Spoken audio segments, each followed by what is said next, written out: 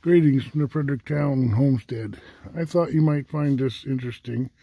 I'm not at the homestead. I'm at one of my Amish friends' cornfields.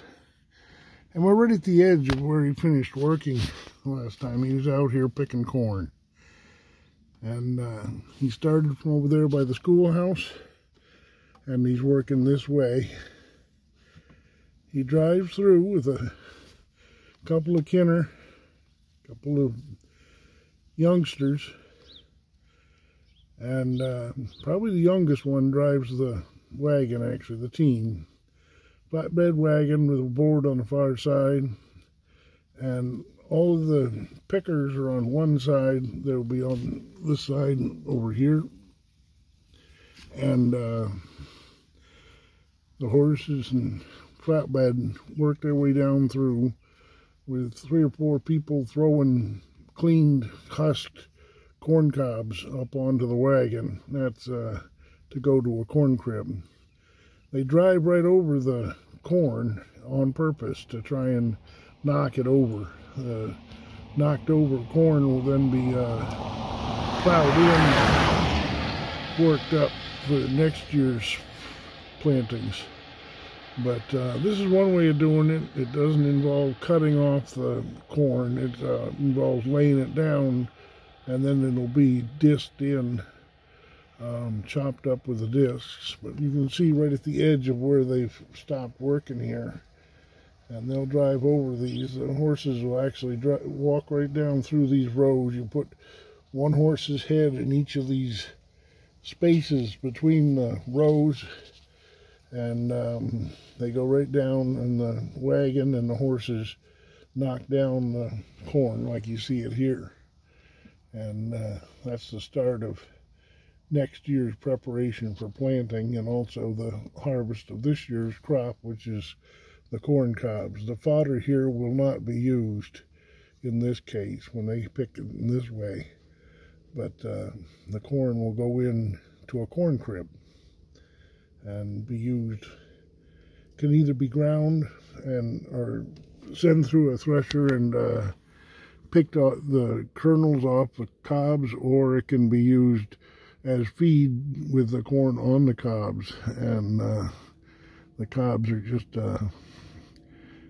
if you're feeding pigs, they'll pick all the kernels off the cobs and they'll kick the cobs out of their pen usually. Corn cobs are what we're going to be using to use for the fuel for the smoker for smoking our meat. If you're interested in this kind of thing, I invite you to subscribe to the Fredericktown Homestead YouTube channel. We post daily. We're trying to grow our homestead. We don't spend any money on our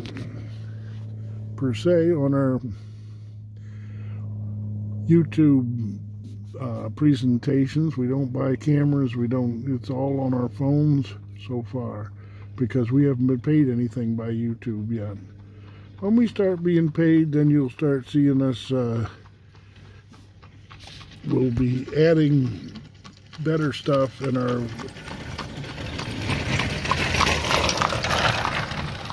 we'll get cameras, maybe. I don't know. They've actually got a camera at the house, but they don't seem to use it. Phones we always carry with us, and they seem to work just fine. And the beauty of a phone is it will also upload it directly to YouTube. But when we start making money, that's when we get to 1,000 subscribers. We're now at 600 and change, 615, I think. When we get to 1,000, we start getting checks, and they start out at less than $1 per month, and it takes time for them to grow from there. But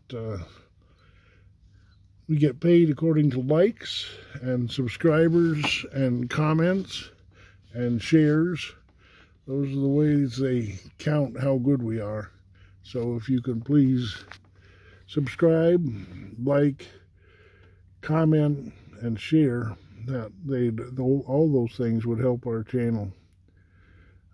We live in the middle of an Amish community, I try not to get pictures of the Amish, but of what the Amish do, and of what we do at the homestead. So I hope to see more of you and read your comments. I enjoy comments. All right. God bless.